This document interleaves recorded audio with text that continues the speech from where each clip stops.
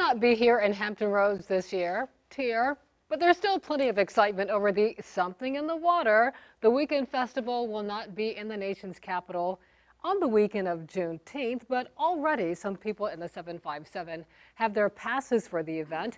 10 on Your Side photojournalist Kevin Romm was there as those hot tickets were purchased.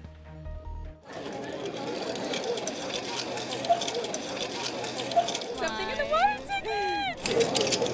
So excited! We're so excited. We missed school for this. Something in the Water tickets, baby. And you got them, right? Oh, for sure, yeah. Two tickets. I wasn't gonna miss it.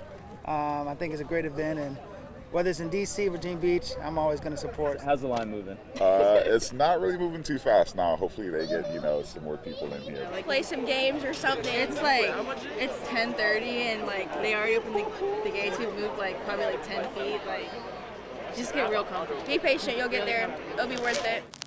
We're excited to get these tickets either way, so I think we'll be good. It's going to be a good concert, so we're excited for it. I'm so excited for the festival to be in D.C. this year. Can't wait to go. My tickets got, canceled a few years ago because of COVID, so can't wait. Who are you most excited to see? Uzi, I'm so excited to see Uzi. Outside of Pharrell, I'll probably say Little Baby, or I'm a big Sid fan as well. I mean, all in all, he does it all. He brings everybody, so it's always a good time. What time do you have to get here in order to have gotten your tickets already? We got here at 4:30 a.m. There were people here actually before us. The first person said she was here at 2 a.m. Because I came and bought my ticket 2019, and I was late on the ball, and I saw how long the line was.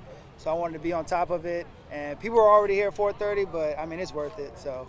I'm excited. Hope our teachers don't see that we can make up school. We can't make up the tickets. We can't. It's an experience, so yeah, why not? Festivals are always fun. It is going to be a fantastic Juneteenth event. Kevin Romm reporting. Tomorrow, people in D.C. have a shot at getting passes for the festival. The D.C. Locals Only sale takes place from 10 to 4 at the Entertainment and Sports Arena located on the St. Elizabeth's East campus in Washington. Stay with us. WAVY News 10 at 6 starts right now.